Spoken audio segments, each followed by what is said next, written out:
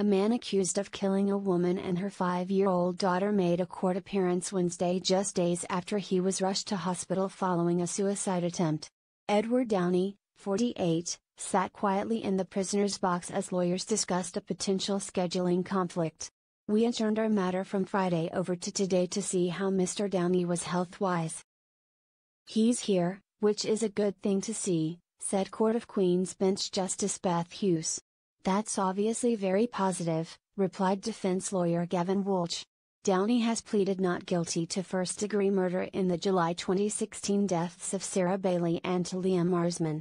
Bailey, who was 34, was found dead in her Calgary home after failing to show up for work. Her daughter was missing and an Amber Alert was issued. The girl's body was found a week later in a rural area. Downey was hospitalized on Friday after paramedics were called to the Calgary Remand Center and found a man in what was described as a serious and potentially life-threatening condition.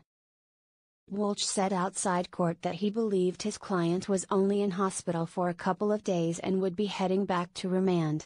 Walsh has expressed concern to the court that another trial he is involved in will go longer than expected and could end perilously close to the beginning of pre-trial motions October 15 for Downey's trial in November. "I'm anxious to a point, but he's obviously waiting for his trial," said Walsh. Hughes said she expected the earlier trial would end as scheduled. "As far as I'm concerned, there is no basis for adjourning anything, so Mr. Downey should expect that his matter will proceed on the date that it is currently set," she said. The family of Bailey and her daughter has already raised concerns the case could be jeopardized by court delays. In April, relative Scott Hamilton pointed out the trial would be starting 29 months after charges were laid, 1 month shy of a time limit set by the Supreme Court. A 3-week trial before a judge and jury is to begin November 26.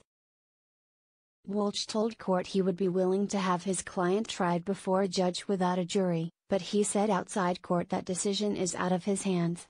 "We said we're open to it. We'd like it, and we've done that before, but the Crown has to agree." Police say Downey was known to both victims. He has been in custody since his arrest.